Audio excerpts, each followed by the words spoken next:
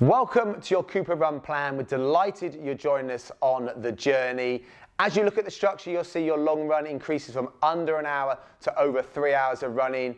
At the start, it's really important not to focus too much on distance, but just focus on time on feet, as your distance will change, as your pace changes, as you get fitter and more confident.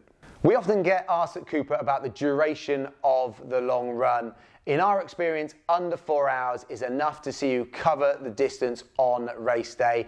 If you go any more than 4 hours, you run the risk of potential injury, illness, and also too much fatigue. The training, remember, is accumulative from months to weeks, and therefore thinking about absorbing all that good work and having confidence in your plan.